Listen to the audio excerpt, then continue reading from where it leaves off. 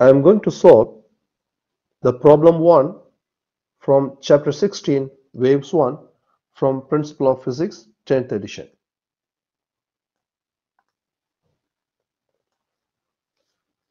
A stretched string has a mass per unit length of 5 gram per centimeter and a tension of 10 Newton. So you have a string and its linear density value is given, which is mass per unit length, and the tension applied on the string is mentioned here as 10 Newton. So let's rewrite what is given in the first two lines. So what is given? The linear density mu is given, which is 5 gram per centimeter. So we have to convert it to kilogram over meter. So 5 multiplied by gram to kilogram, it is 10 to the power of minus 3, and centimeter to meter, which is 10 power minus 2. So we can cancel. So the linear density value of mu is 5 multiplied by 10 power minus 1, and unit is kilogram over meter. Correct? Okay. A sinusoidal wave on the string has an amplitude of 0.16 millimeter. So that means the wave exactly appear on the string. That means we are producing the waves on the string, and its amplitude. What is it amplitude? The amplitude should be mentioned with the letter y suffix m, which is 0.16 millimeter. So I have to convert these to meter. So 0.16 multiplied by 10 power minus 3 meter. Clear? And a frequency of 100 hertz. So it's a frequency, linear frequency is mentioned as 100 hertz. And it is traveling in the negative direction of the x-axis. Actually, we need this information for giving the answer for the fourth part. Okay, so I will explain later. So the wave is exactly traveling in the negative direction of the x-axis. If the wave function, if the wave equation is in the form of, so the wave equation they mention here, y of x comma t, which is equal to y of m sine of kx minus omega t. Clear? Actually, this is our wave equation. So you have to, actually they mention here plus or minus. You can put plus, you can put minus, but you have to give the proper sign based on the information which is given in the questions. So I told you before, we have to answer the fourth question from this line. Okay, so when we come to the fourth question, I will explain the concept of the sign. Clear? Okay, so here we are going to find the answer for four subdivision. In the first subdivisions, we are going to find the answer for the amplitude, which is amplitude we are going to find. And second one, we are going to find k. What is k?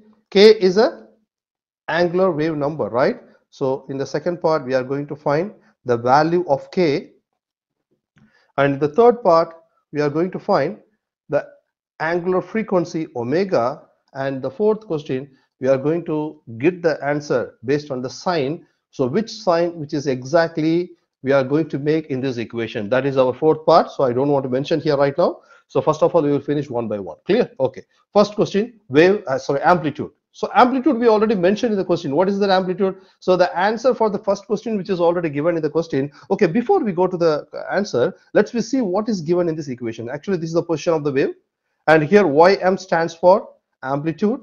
And here k is the angular wave number. And here omega is the angular frequency. Clear? Understand? So now we are going to find the answer one by one. So amplitude, which is already given in the question as 0.16 millimeter. So the first question, you have to identify what is the amplitude. So answer for the first question is very easy. The amplitude, which is already mentioned. What is the amplitude? The amplitude value, which is y of m, which is equal to 0.16 millimeter. So I have to give the answer in terms of meter. 0.16 multiplied by 10 to the power minus 3 meter. So this is the answer for the first question. Clear? Okay. The second question, we are going to find the angular wave number. So in the theory, we studied the formula for the angular wave number. What is the formula? K, which is equal to 2 pi over lambda. So this is the rule. So now the most important thing, we have the wave equation, but there is no information about the lambda, right? So we are going to get the value of the lambda. Once you identified what is the wavelength, then only you can easily find the answer for the angular wave number. So what I am going to do, I am going to use the equations what we studied in the theory, the general equation for the speed. So what is the formula for the speed? Speed, which is equal to frequency multiplied by lambda, right? Okay. Now I am going to rearrange this equation in terms of lambda. Therefore, lambda, which is equal to v over f, which is speed over frequency. So here, what is the speed?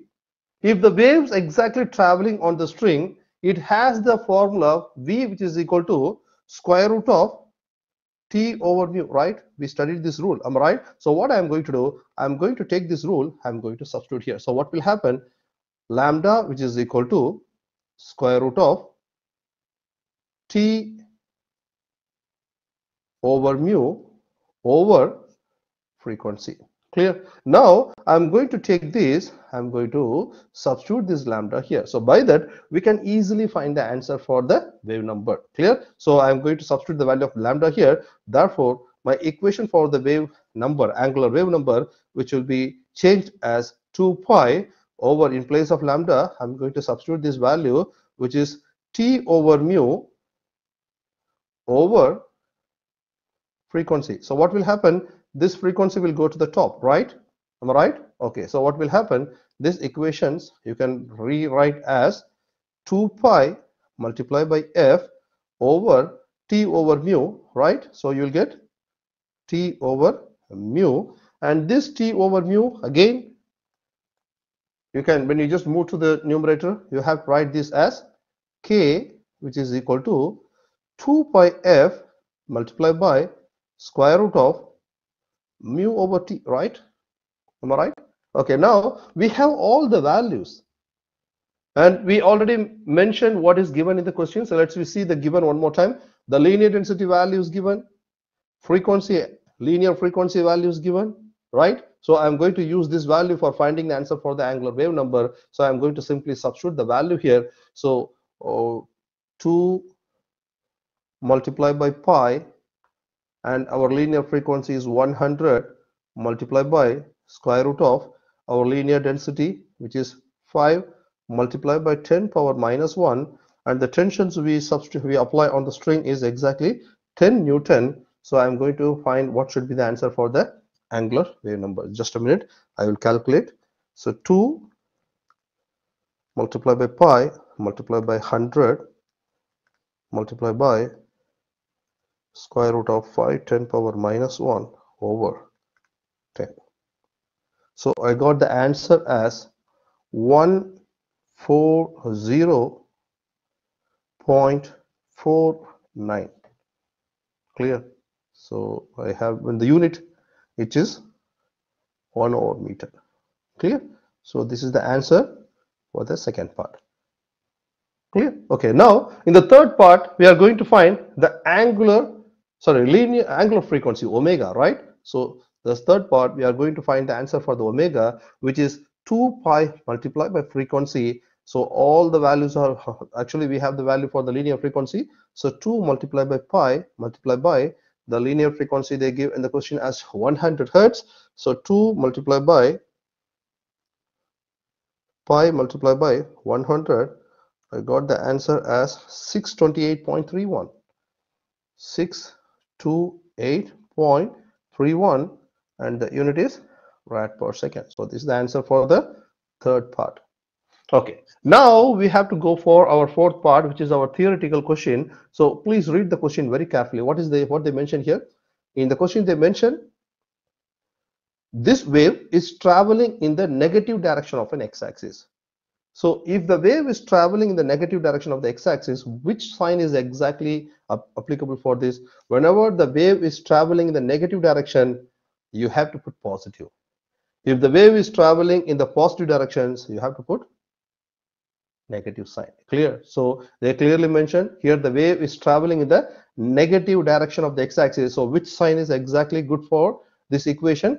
Positive sign. So I have to write the answer for the fourth question, which is wave equations. Better I can write the wave equation y of x comma t, which is given by the rule amplitude multiply by, I think, sine, right? So I have to see the question, sine of kx minus omega t. So y of m multiplied by sine of kx minus omega t. And what is our amplitude? Better I can substitute the value here. So what is our amplitude? So 0.16 multiplied by 10 power minus 3 amplitude, right? Sine of, which is better I can put sine, the unit, and the k value. What is our k value? We got 140.49 x minus our angular frequency 6. So which is sine? Because the wave is traveling in the negative direction, so I have to put positive, right? So the sign here is positive because the wave traveling in negative direction of x.